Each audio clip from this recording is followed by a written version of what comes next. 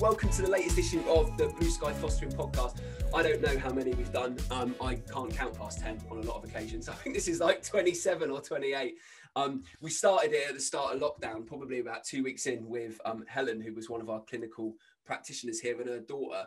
And we talked about autism, and we've gone through a whole range of things since then, which I won't bore you with now. But today we are joined by, as you can see somewhere on the screen, Ian, who we have pretty much the same hairstyle, which we first noticed when we first met each other online. Ian's is a little bit more cultured than mine. So today we're really lucky to be joined by Ian, who's going to be running some training for us at Blue Sky in the not too distant future.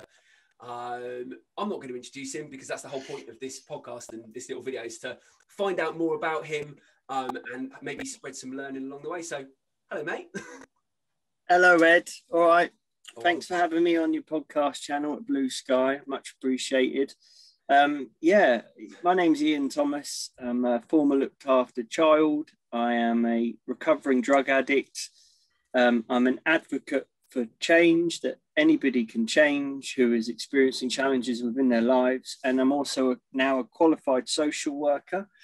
I've spent probably over 10 years now working in the UK foster care sector with experience in child protection, child safeguarding, and international development, supporting countries, low to middle income countries, to get fostering off the ground, and loads and bits and bobs in between, public speaking, TEDx and TV appearances and bits and bobs in my mission to advocate and you know, that change is possible and you know, to try and evoke more of a compassionate response to human adversity, which I think is needed. It is, mate. And I think that one of the, me and Ian have only met once on here before. We've spoken over email a little bit, but you get a feeling from people when you talk to them that they're on the same wavelength as you in terms of their ethics and ways of working and stuff. And that's why I was so keen to get you on here, mate, because I feel like there's just something that I want to get out to more people, the conversations that we had when we met a couple of weeks ago. And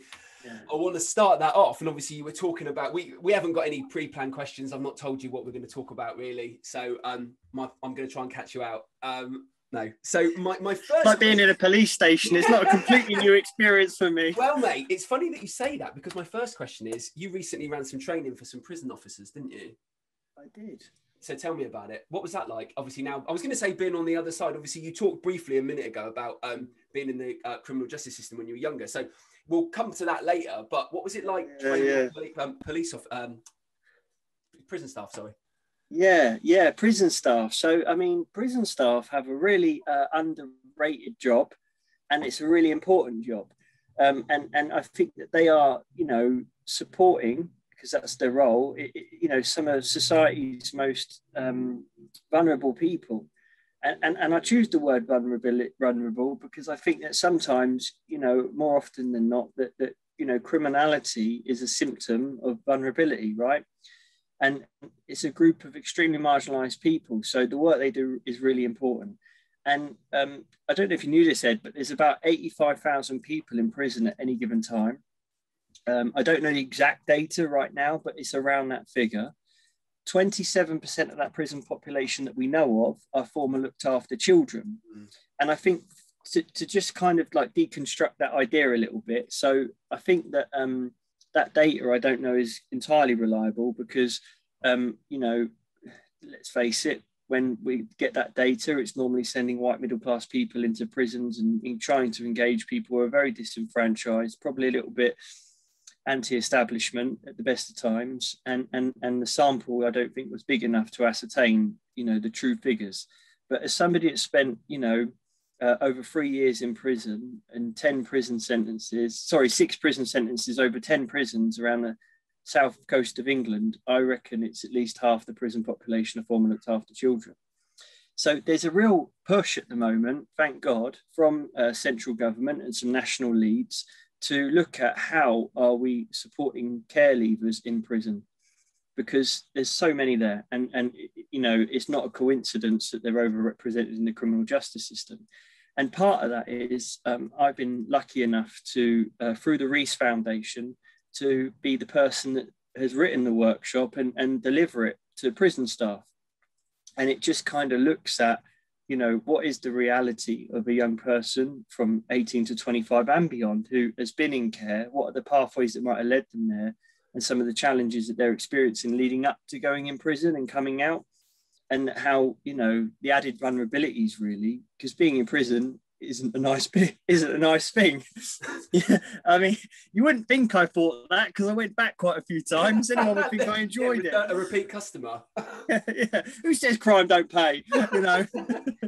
But well, that's going to be. I'll just sorry, but obviously you're talking about the vulnerabilities and the specifics. I think as well.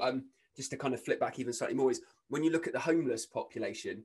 And actually, the amount of figures that are thrown around of them coming through the care system, most people being homeless coming through the care system, and there seems to be that there's a failing somewhere. There's something isn't right that those two populations of people are made up through care leave as a system that supports people when they're younger. And when obviously one of the things when you come out of prison, one of the things is having a network around you, isn't it, to stop you reoffending? Yeah. And do you think therefore that maybe leads to the reoffending of care leavers? Potentially. Yeah. I mean, I think that a care leaver is, I think last time I read up on the data, I think it was the Laming review in 2016 said, I think they're 35 times more likely to reoffend.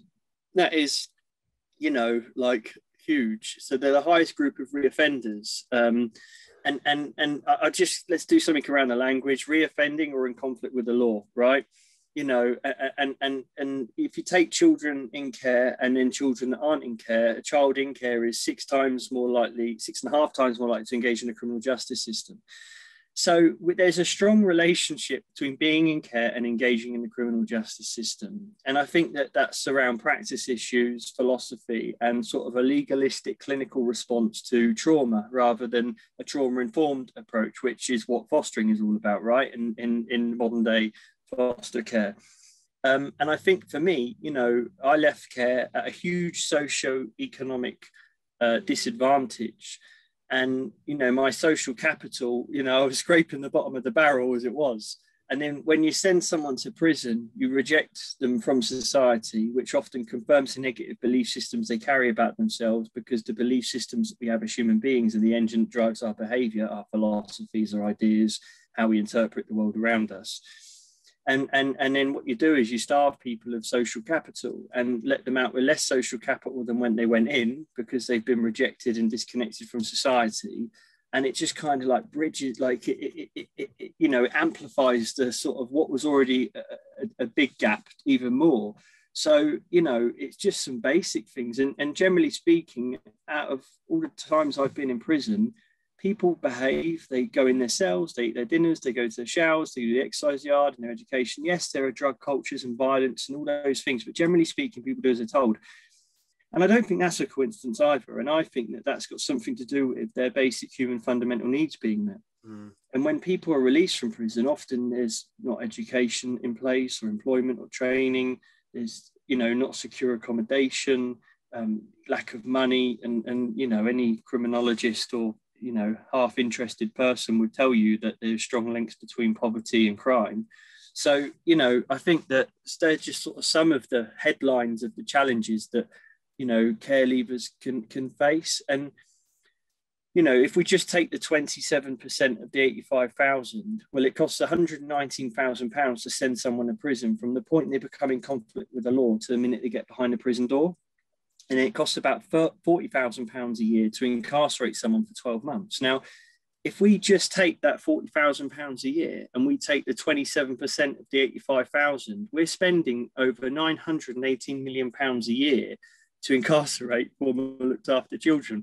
So we're contending with some very unsophisticated economic philosophies here, you know? And so even for like the neoliberal policy writers who are kind of looking at it from a pure economic perspective, there is scope for, you know, a financial analysis. You know, that's before you even start thinking that you care about people, which I think should be our motivating factor. So, you know, I think there's some work to be done here from so many angles, and it's in everybody's interest. And I think everyone's got a role to play in with that. When you look at the foster care system, whether that's the professionals working with people, through to the carers, through to any teachers, anybody that's having an interaction with young people at some stage on their journey, there's a role to play, isn't there? And so when you were younger then, to kind of throw things back, when you were younger, what, if we maybe start with maybe actions of people that were helpful to start off with. So what was, obviously, you know, like you said, you spent time in prison when you became a care leaver, but was there anything along that way that was helpful that kind of maybe helped make you the person that you are now? Because you're not in prison now, you're in your beautiful van, you know, traveling around. Mate. So what was helpful stuff for you? Yeah. We should probably just validate the beautiful van comment, because I'm not sure we've said that yet. No. So, yeah, for those listeners and watchers out there, I'm reporting live from the Peak District in my van. This is my home. I live in a mobile home, a converted van. I am a free spirit. So, you know, I'm at one with nature, I hope. So yeah, that's the context. Maybe we'll come back to that later, because I think there's a real interesting conversation there about having like a home and being like, at peace with yourself. Yeah, because when you just said in a van, I think the listeners will be thinking, bloody hell, he's homeless. I thought he'd rehabilitated or something. yeah. Christ, you pinned him down. Yeah, he's got homeless people on a podcast. They must be desperate. Scraping the barrel. But I think there's something to be said about that, because when we first met, you're this like aura of a person who is just confident and calm and composed. To have read and to have talked to know what you've gone through, mate, that seems to be one hell of a transformation. And you know, I think that's obviously testament to your drive. So yeah, to go back to that then, what was helpful when you were younger that's now led you to your van rather than being, you know, somewhere else? Yeah. What was helpful? I mean, you know, it's the people I remember engaging with. You know, I remember I had a good social worker called Steve, and he was interesting and interested, if that makes sense. Yeah. You know, and he was able to engage me, and I spent time with him, and inevitably he would have been undertaking assessments in terms of where I was at, what was going on. Were you aware of that at the time? No, I mean, I've sat in front of IROs before who are completing forms, and it's been clear that they are doing an assessment. You know, but his was, well, they call it the exchange model in social work education. The exchange model is a favoured model, you know, because it's kind of like you're engaging in an exchange, you know. It's like more of a conversation, you know, rather than a tick box exercise. Yeah. And so I think that was helpful. And you know what? I kind of knew you were going to ask a question like this to me. And I have quite a specific memory of Simon Lockyer. And I remember it was at a previous agency in the 90s, late 90s. And I was at a school, and there was 3 pupils at this school and a good few staff members. And if a fire extinguisher didn't get set off or a fire alarm one day, they'd have a touch, you know.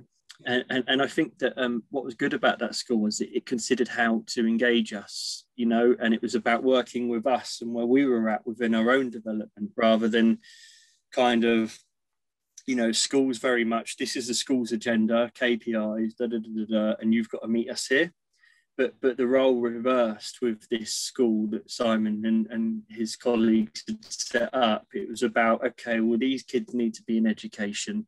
It's not working for them in mainstream, so what can we do? And it's like, let's build it around them. We obviously know we've got to meet certain learning outcomes. And I know more about that process now in terms of my capacity to articulate it to you than I did then. I wasn't thinking like this then. Yeah. Oh, yeah, they're meeting me where I'm at. You know? Christ, he's an articulate kid.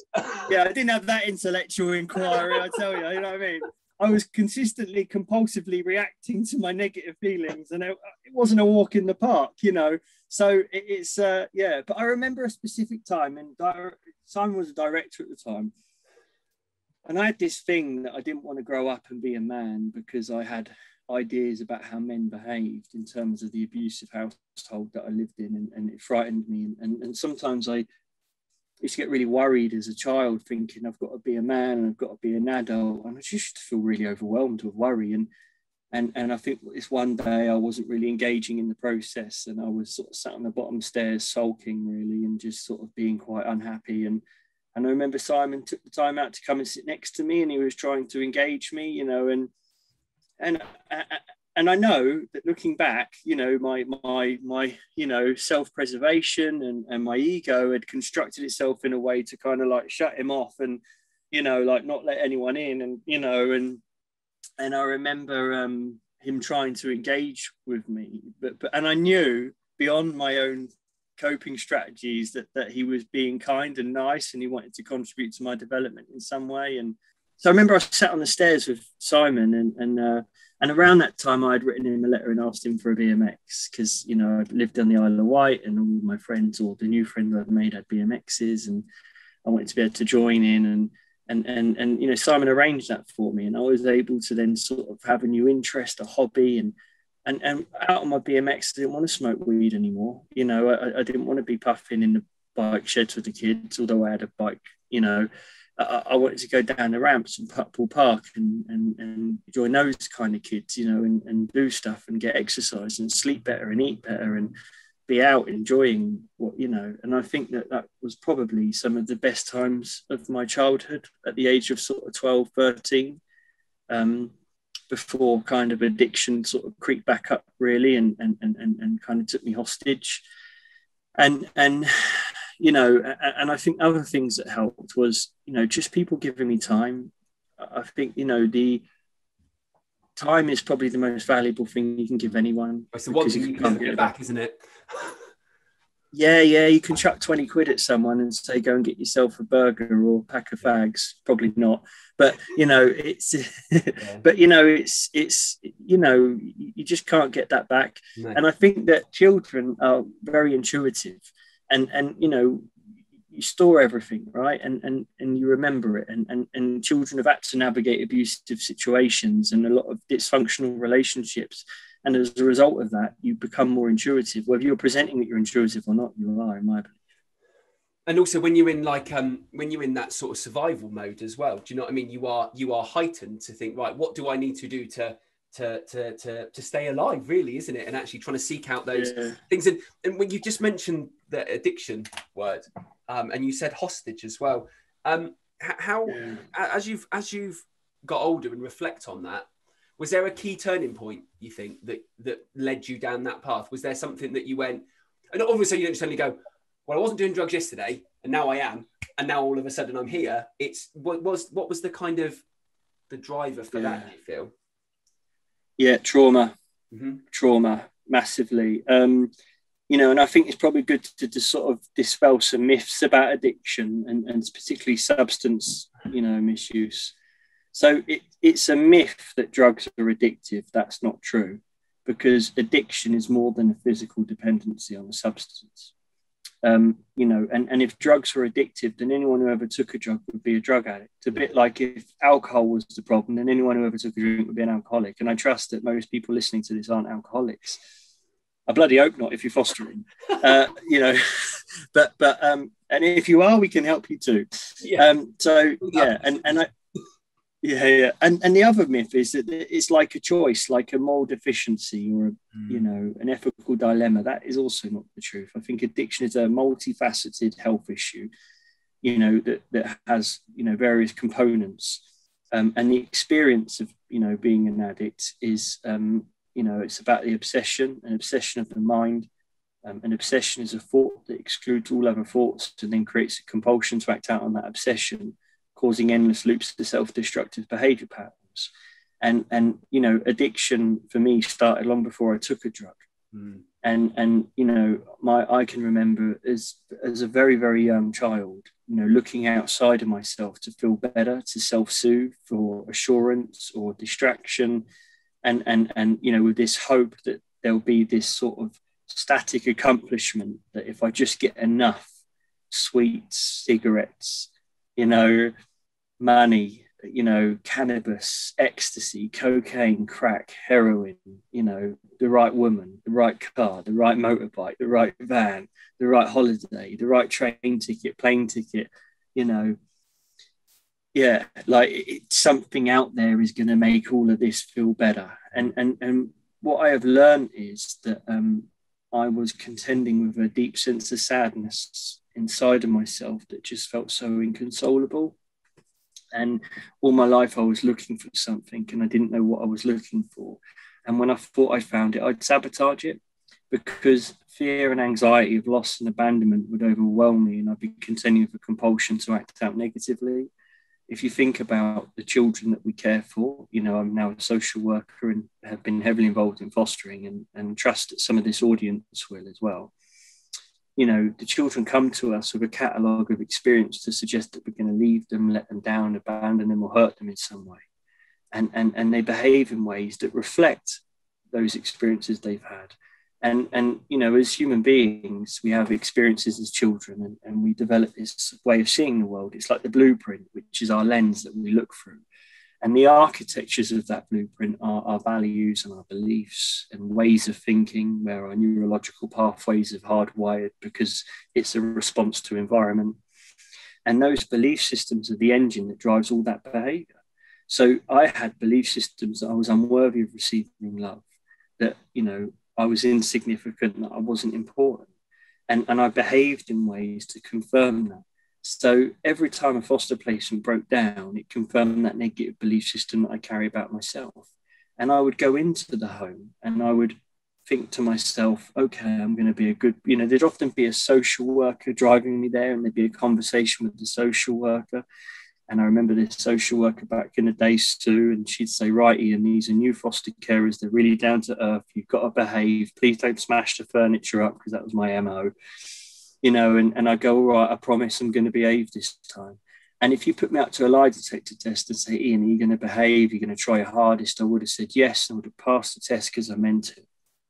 But I didn't know when, you know, the foster parents would become valuable to me and I'd start to like living there, that I'd start to feel insecure and paranoid and collate this catalogue of evidence to suggest that it's all going to go wrong for me. And it would become so overwhelming, and it'd just go poof, and I'd explode, you know, and then I'd behave in ways, and then people would react to the explosion and I'd react to their reaction. And I think sometimes, you know, what we've got to say is, you know, okay, well, little Johnny is, you know, been behaving like this, but what's driving that behavior? What's let's get behind that. What's driving that? And for me, you know, I'd had a set of experiences where I had these belief systems, and I was frightened and felt really sad, and I didn't have the intellectual or emotional vocabulary to be able to say that or understand it. And sometimes I just felt like I was consistently and, you know, compulsively reacting to my own pain, and it was quite. And that was the only way I could tell the world around me that I was hurting right now.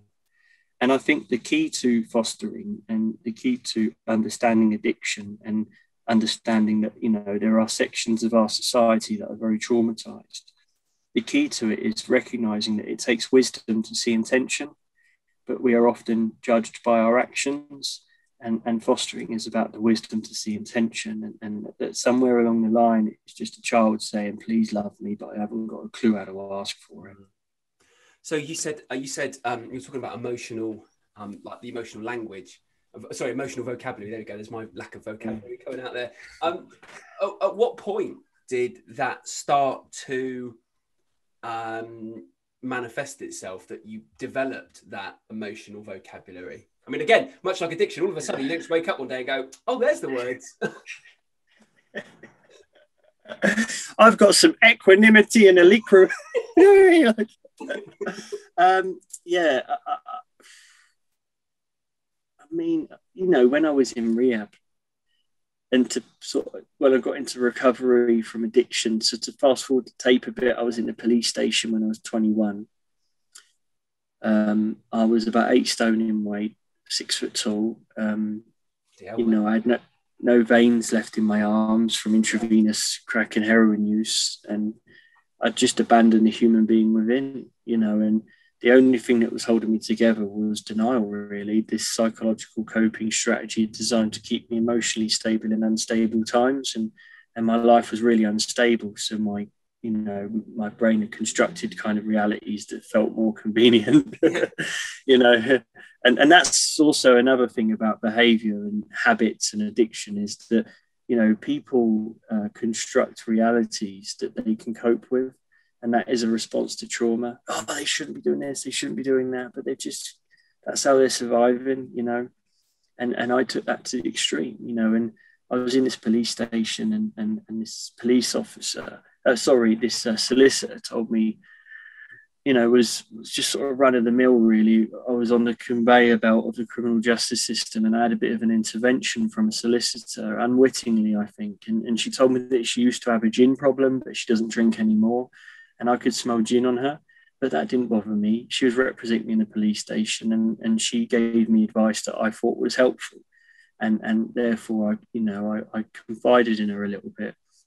But something different this time. She started speaking to me with endearing language like sweetheart, love, and darling. And she had this sort of soft look in her eyes that conveyed a message of care and compassion.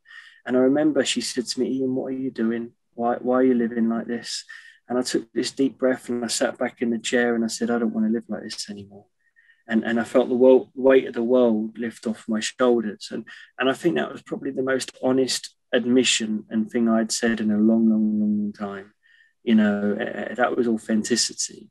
And I think that my vocabulary, being able to speak an emotional vocabulary has come from an authentic desire for change and a lot of support, and then that evolved from being sentenced to, going to prison and contending with all of that, and then getting into a drug rehabilitation program in one of the prisons through the Forward Trust, the charity set up by Anthony Hopkins to support people incarcerated with addiction. And then people they gave me a sheet of paper that had, feelings on it. It was like a language. So like anger, hurt, sad, lost, lonely, flat, tired, And I remember looking through this sort of sheet and thinking, what words can I use to describe how I feel? And it was that basic at the beginning, because I couldn't rock up to the breakfast table and say, I feel unworthy of receiving love today, everybody. Do you know what I mean? Like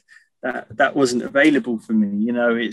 I had to kind of like really work from the beginning, So we were talking about like cycles and how you develop in a language, like an emotional vocabulary, and obviously that didn't just rock up overnight. And the solicitor, when you threw yourself back in the chair and you just felt like that weight had been lifted off your shoulders. I think that's probably the moment that a lot of our kids have been in. I've always found with kids that I've worked with and stuff is that there's always like, I don't know, I'd say time slows down, but you think this might be a moment here of like a helpful like intervention. And what age were you when she spoke to you? Would you say you were 21?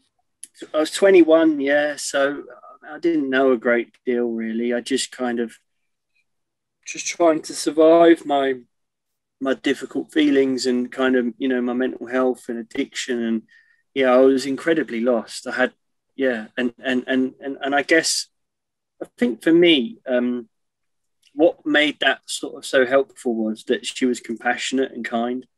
And I think that they need to be characteristics of any intervention when helping people. There's a great line in the Tibetan book of Living and Dying, and it says that when compassion is present, then are we able to see the truth.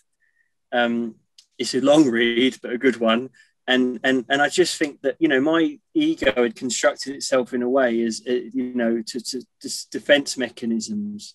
And if you'd sort of said to me, oh, Ian, what you doing? Right, throw him away, lock him up, throw away the key, reject him from society, demonize, my ego was ready for that. But if you come at kindness and care and love and warmth, there's no defense for love because no defense is needed, What was, so you've just mentioned what was it called? The Tibetan book of Living and Dying. Who brought you that? I saw somebody talk about it and I went out and got it myself. Yeah, the Tibetan book of Living and Dying. So, it sort of talks about living and dying, and dying is important, and dying happens every moment. Every moment dies and every moment is born. And I think that we live in a materialistic world, and I think that there is a reality beyond the animalistic five senses, and I think that for me, I've had to learn how to access that reality. and prayer and meditation are just two paradigms in which I'm able to do so. And I think that death it's important to ruminate on death and think about death, not a morbid perspective, but to say it's important to have a good death. You know, it's important for us to die willingly. You know, it's inevitable, right? You know, and I think that there's not enough time and attention given to death and suffering. It's the same as suffering, isn't it? You know, we must learn to suffer like we must learn to die. Because if I said to you, I mean, it sounds bloody morbid, doesn't it? But, you know, in one context, but if I said to you, well, we're going to live a life where we never suffer, of course we're going to suffer. So it's important we learn to suffer. Are we going to live a life where we never die? Of course we're going to die. So we must learn to die. And these are, you know, beautiful things of life. And my suffering has taught me some, you know, beautiful lessons and found some, you know, just such meaningful moments of serenity and surrender to processes that I've been resisting for a long, long, long time.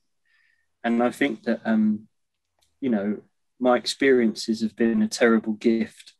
And you know, and part of, you know, what prolonged my suffering was, you know, my resistance to suffering. It's like change, isn't it? You know, when you work in organizational change, I've worked in national roles before, and, you know, change is not necessarily that difficult in some respects, but resistance to change is very painful. And whether it's personal development, professional development, or organizational change, like change is inevitable. It's going to happen. It never stays the same. And it's our attachment to, you know, realities that we construct in our head and experiences that we have and people that you know, make us want to hold on to them and not want them to change. But it's the attachment that causes us some pain. I'm kind of edging into Eastern philosophy now. I'm starting to sound like Buddha, which would be a huge compliment, but I'm genuinely not. You know, what obviously in change is something that, you know, we all go through change of some aspect, but looked after children in the care system there's change every day. You know, a social worker comes, they go. Your foster carers come, they go. Your friendships group comes, goes. That's something that you're not in control of at any point. And do you think now then that stuff like that has allowed you to kind of put those things into some kind of order from your younger life by knowing? I most definitely say yes, but you know, because yeah, none of us just arrived here, right? We've all been on a journey, you know, and although sometimes I feel like I've just arrived here because I've got no bloody idea what I'm doing, you know, but yeah, we've all been on a journey, and I think that you know, each experience is designed to prepare us, you know, for the next, sometimes quickly, sometimes slowly, you know, but they normally prepare us for the next. And what I've learned is that, you know, if I do the same things, I normally get the same results, and I often experience the same things until I'm ready to evolve and move on to a new experience. And what I promote is often, you know, what I attract. So I think that my life has allowed me to, you know, embrace change more, and you know, and I think sometimes that's a barrier for me feeling settled, and sometimes it's a real liberator for me to go on and experience beautiful things. And I am, you know, a work in progress, like I said, and there's parts of my personality that you know, should probably be a bit more grounded in terms of, you know, sustaining long-term relationships, which I do have in my life today. I think the fast track to spiritual growth is relationships, and romantic ones more so. Yeah, you're getting me all contemplative now, mate. So what? So with your what would you say then? Because I've, you know, sort of when we talk about spirituality and stuff like that, and that sort of peace within ourselves, and, you know, understanding our brain and all those kind of things.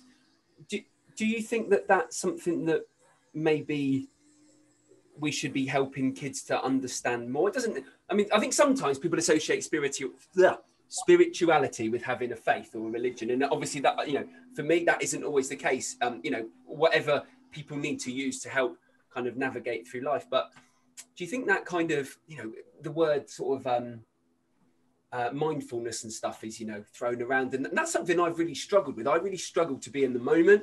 I really struggle to be present, because, you know, at the moment there's someone cutting grass outside and that's all I can hear, because my senses are like, I've got to be aware of that. What is that noise? And, you know, sort of heightened. And actually to be present is something that you said sitting with death, sitting with suffering. So yeah, is there any way that we can get young people to understand? I'm not saying we buy them all the Tibetan book, but how do we kind of bring those things to, you know, 12-year-old Ian? Well, that's a bloody ambitious task, Ed. I'm not spiritual enough to answer that one, you know. But I guess for me, there's wider sociological issues that perhaps we could touch on, and then maybe home down to the 12-year-old Ian, or any child who may be in somebody's care who's listening to this, or any child or any person. I think that we are very, very much confused on what happiness is, you know, and I think it's possible to experience pleasure and be miserable. And people use the paradigm of pleasure in order to find happiness. So happiness is this and pleasure is this. And people think if they keep going to pleasure, it will lead them to happiness. And pleasure is a positive experience, right? You know, we denote a positive, you know, when I say it was pleasurable, generally speaking, I'm denoting that that's positive. Now, you know, but pleasure is sort of dopamine, isn't it? Serotonin and, you know, all the endorphins that, you know, the natural opioids in our brain that is released. And we live in a society, you know, where that has been commercialized and capitalized on. And I'm not saying there's anything wrong with this. I'm not saying it's inherently bad or inherently good, but that is the reality. And so every advert, you know, every commercial agenda is somewhat geared up towards improving our lives by making us feel better. And we can't live a life by constantly feeling better, because that's not what is meant to happen. And I think that what that does is it promotes lots and lots of opportunity for us to escape and not be with ourselves. Mm-hmm. And I think so what happens is, you know, we develop a society that generally just cannot be with itself. So, you know, it's why people say, you know, would I legalize drugs? And as a drug addict who's in recovery, people think that's an interesting question, and it is. And I always say, I would decriminalize drugs. I don't know about legalizing drugs, because we're just promoting more ways for people not to be with themselves. Yeah. So I think the fundamental thing is how can people be with themselves? That is the, you know, and then how they do that, I think is very individual. But screen time, you know, is a huge phenomena that you know is distracting us all. You know, and we design technology to bring us closer together, but really what it's doing is pulling us further apart. And I think intimacy, you know, again, not in terms of a romantic context, but intimacy is into me, you see. You know, we're using sort of virtual platforms, you know, to kind of communicate, which is quite an unsophisticated, poor substitution for human connection. And why I say it's unsophisticated, because, you know, the human brain and nonverbal communication and intuition and all the things that we do when we talk to each other is very sophisticated, whether we're fully conscious of it or not. And we are using substitutions that are very unsophisticated, and we lose a lot of that. And I think so our innate, you know, skills and ability to communicate in varying ways, you know, is being watered down as we go. Through this sort of technological revolution that has now been vastly accelerated, and especially since COVID. So I think that's the wider sociological issue. Then let's throw a bit of trauma into that, and, you know, abandonment and rejection, you know, and then we've got, you know, a real disaster, haven't we? And a recipe for a concoction of, I just need to escape, I can't be with myself, this is painful. And I think that we can't control how children think. We can't control how children feel. All we can do is cultivate the environments that are conducive to positive mental health and self-esteem and you know, helping children. learn and grow. And I think that, you know, when I was in care, there was a very much a pretense on that if I'm a good boy, I'll get good experiences. And that wasn't always the case, but there was a strong pretense of that. And I think that is the case for a lot of childhoods, you know, and it's not, and I can see why it's not a completely, you know, unrealistic expectation in a lot of senses. But when we're talking about trauma-informed care, I think that, you know, again, it goes back to wisdom to see intention and actions, right? And I think that, you know, I was on a personal development workshop a few years ago, and I remember feeling quite angry. And I remember somebody saying to me, Ian, your anger is welcome here. And it was like, do you know what I mean? Like, what? Do you know what I mean? Last time someone said that to me, I got arrested. And but that's the thing, isn't it? Like, they cultivated an environment where I was able to be with myself, no matter what that meant. Mm-hmm. They weren't intimidated by that, and that's the starting point. How do we cultivate environments where people can be with themselves, regardless of what they need to be with? We cannot set a condition. You know, it has to be what they bring. And for me, that's the beginning. So, and how we do that is with positive messages. And the workshops that I deliver, I ask people at the beginning their name, role, and I ask them how they're feeling. Tell me how you're feeling. I want to know what the emotional energy is happening in this, you know, virtual platform. And people often say anxious, stressed, you know, because I'm supporting foster carers who are, you know, not always tech savvy, have just rushed back from a school run or contending with children in lockdown or, you know, a world of things as well as a global pandemic. So, you know, and when people say I'm anxious, I'm stressed, I'm overwhelmed, I'm frustrated, or all those feelings, I say, well, you know what, that anxiety is welcome here. Bring that, it is welcome and we can contain it. And that's the starting point. Yeah, and even hearing you say that it's funny, it makes me feel really comfortable, because it's when you're around people that have created an environment, both in themselves and the environment you're in, that you can be with yourself, you get the best out of people, whether that's a work environment, whether that's around, you know, when, you know, if I'm working with young people and, you know, say someone's got a tick and, you know, they're twitching or whatever, actually, the second that you just think, that's all right, you don't worry about it. Like, or yeah, if that's what you need to do, you go do that. Like, you need to go smoke. Like, I'm not saying go and smoke, but it's that, and what it does is it just goes, we're here for you, and you can settle and you can be with yourself, and you don't have to be that, put this front on, which does obviously make you feel vulnerable, because I guess that's protected you a lot of the time. But I think what my point is that, yeah, it, no matter who you are, no matter what you're doing, to be able to be in an environment where you can be with yourself is massive, isn't it? And yeah, authenticity, isn't it?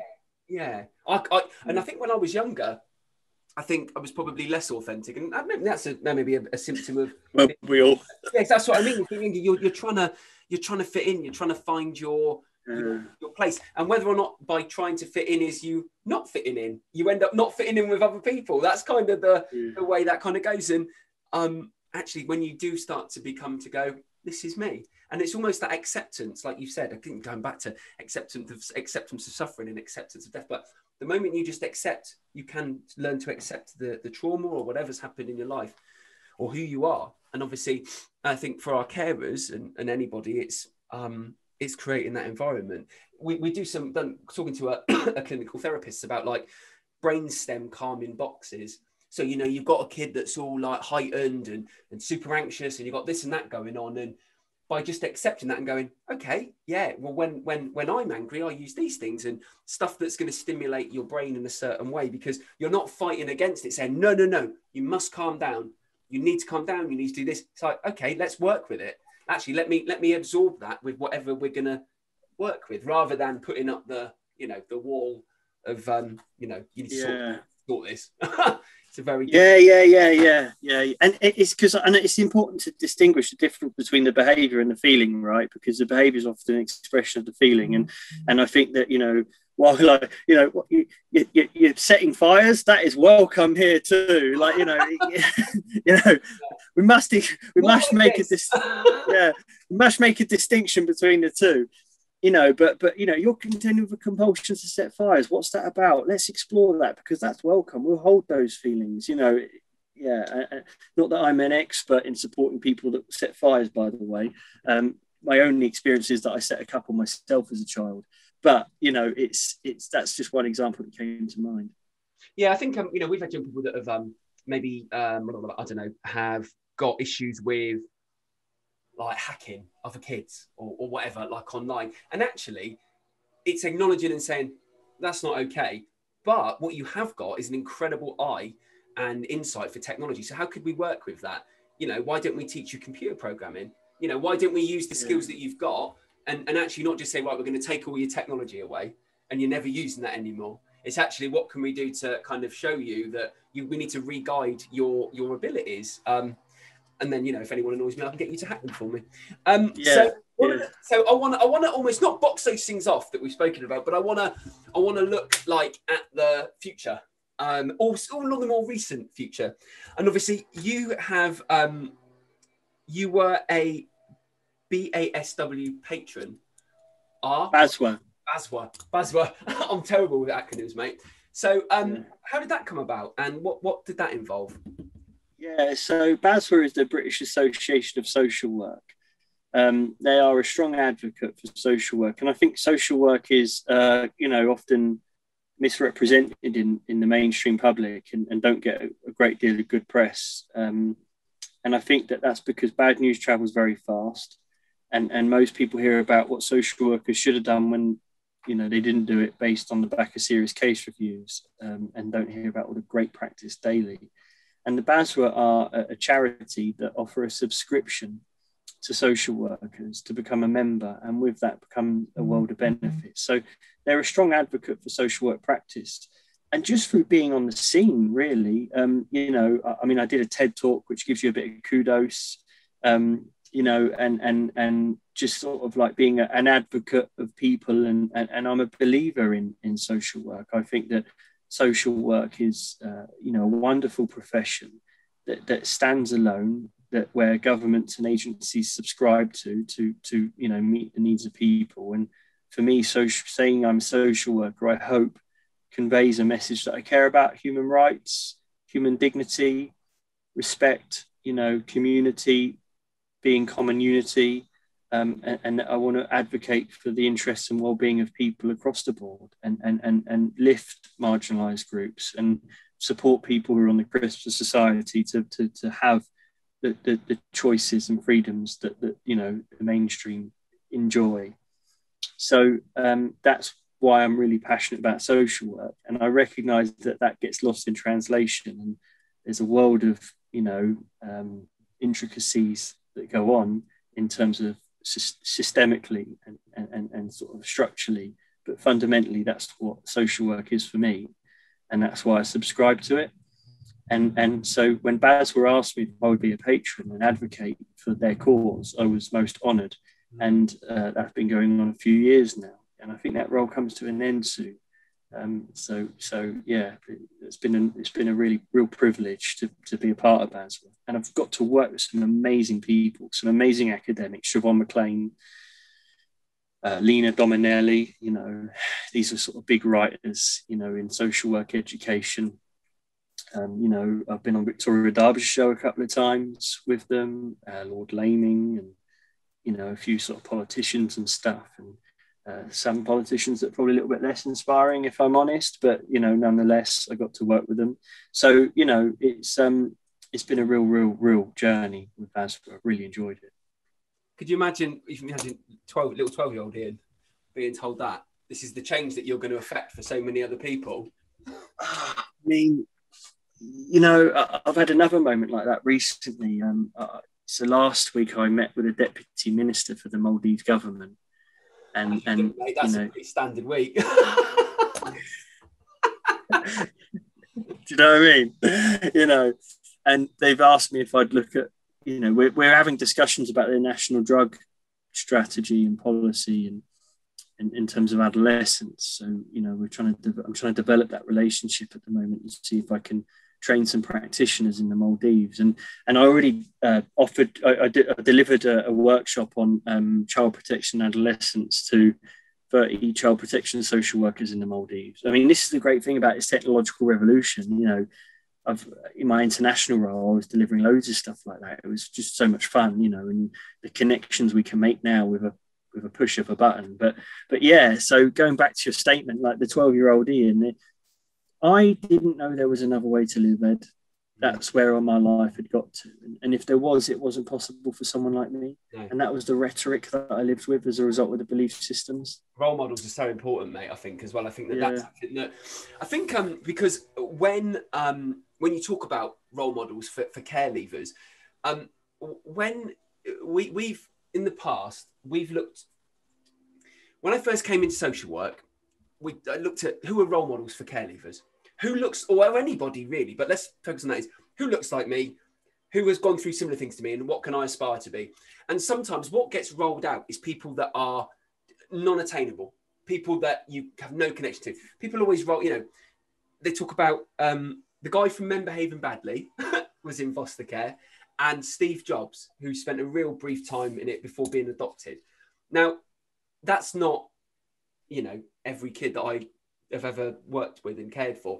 I think it's about attainable role models who are real people for kids. And also, and I think, and actually that doesn't necessarily mean you need to be directly working with the kid, but working with the foster carers as well, that they can see, actually, do you know what? There is a future for them.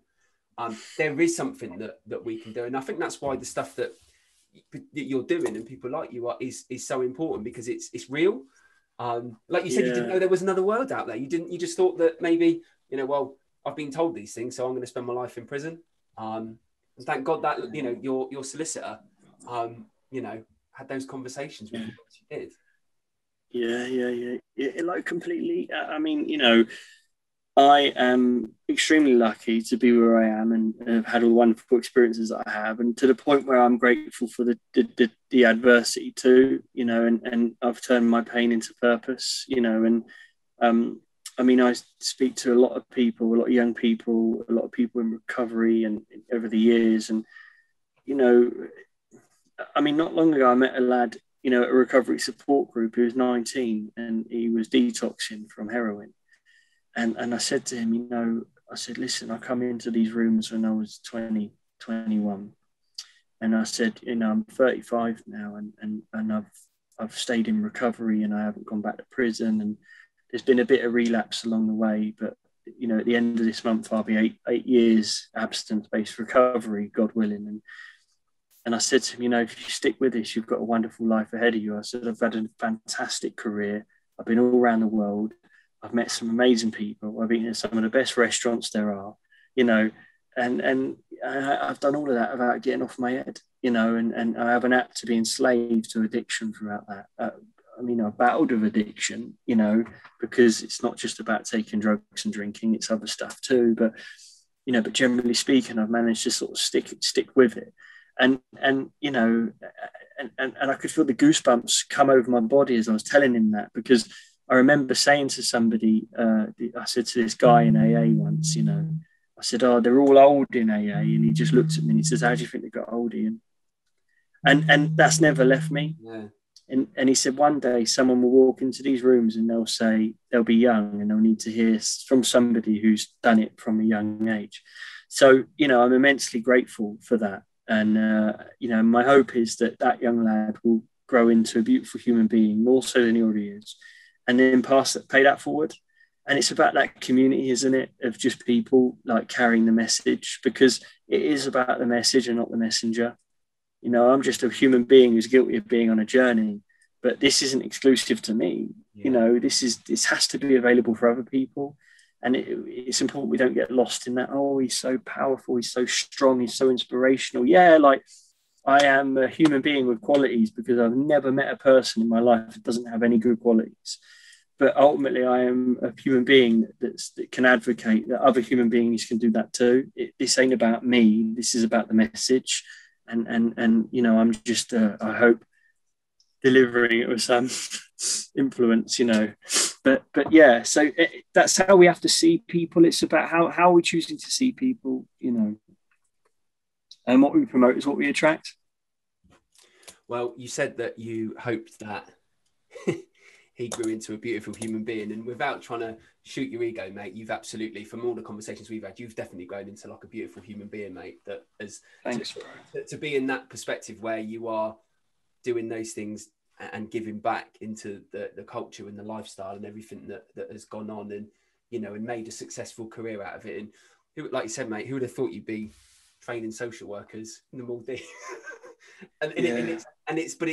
It's the impact that has on other people. We've had staff that have done some work with the social work teams in Uganda from the Child's Eye Foundation, because historically they used to just have orphanages, and they've had a real shift towards foster care because of the importance of kids growing up in a family. And I've seen the benefits of that from talking to them. And like you say, mate, everything that you're doing and putting things back into the foster care system, it's making it a better place, mate. I think. Honestly, I can't wait for our carers to be able to have some time with you on a training, so that they can go, okay, like, and just give them those nuggets that they can add into their like toolbox, which, because some of it you might not even know that you need it until all of a sudden you're presented with that situation. You're like, there it is. There's Ian's voice in my head. That's what I need to do. And that, I know I'm putting things down in front of me the whole time we're talking, and there's been a couple of things that you've really sort of said. And one of them is, I know it's going back to the word beautiful, but it is true. I don't know what it is, mate. It's the way that you've said it or something. It's that like being comfortable and being present and being with ourselves. I don't know. It's sticking in my head, mate. I need to go and do some like meditating or something. I think I need to try my mindfulness again. I think really, I know that when you talk about what's your sort of like creative your creative outputs? I know that you've done poetry and stuff. Is that something that you have always done, or is it something that you have just given it a shot at? Do you know what I mean? What is it like? Yeah. So I used to MC back in the day on the rave scene, you know, into some local establishments near you, actually, funnily enough. You know, and I guess you know, some of that was inspired by, you know, copious amounts of ecstasy, and when I kind of, you know, gave up all of that stuff, I sort of stayed on the scene for a bit and did some promoting, but my lyrics evolved really into stuff that was sort of more meaningful. I say more I mean, you know, being in a nightclub off your head, you know, may be meaningful to some, but less meaningful to me than it used to be. Yeah. And you know, yeah. So I guess I wrote a poem. We could probably link it with this. It's on YouTube, called "We Are Social Workers" for World Social Work Month. It's on YouTube. You know, and kind of, I hope that I conveyed a message about what social work is within that. And I think that words are really powerful, and I just like the fact that I can express myself and communicate and read and write, and sometimes, you know, I write gratitude. Well, every morning I aim to write a gratitude list, you know, because I think that gratitude is attitude, right?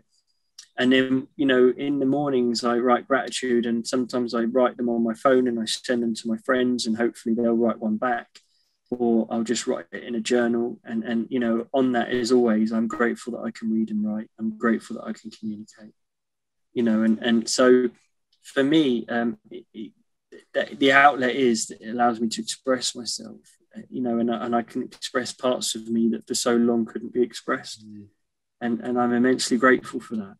So yeah, it is an outlet. You're completely right. And yeah, I think that's why a lot of work with young people, you find that I've definitely found that so many young people that I've worked with have got just there's something in them in terms of creativity. It's just such a handy outlet. It doesn't matter whether you're the best drawer or the best writer. We've done quite a bit of work with a guy called Rick Flo, who was a care leaver, who of music production and writing and expressing your mental health through rhyme and stuff. And I've just always found that it's kind of like I don't know, it's just been a really good tool to get people talking. And like you said, it doesn't have to necessarily be this big thing. It can be your gratitude and actually learning to articulate those thoughts and feelings, you know, so you can look back on it. And I love the idea of sharing it with other people and saying, this is what I'm grateful for. Yeah. That's the bit. It's the sharing, isn't it? Yeah. I love that. Well, listen, mate, I'm incredibly grateful that you've given up your time to talk to us today. Ian, you've got your own website, is that right, as well? Where if people want to... No, I have... How? No.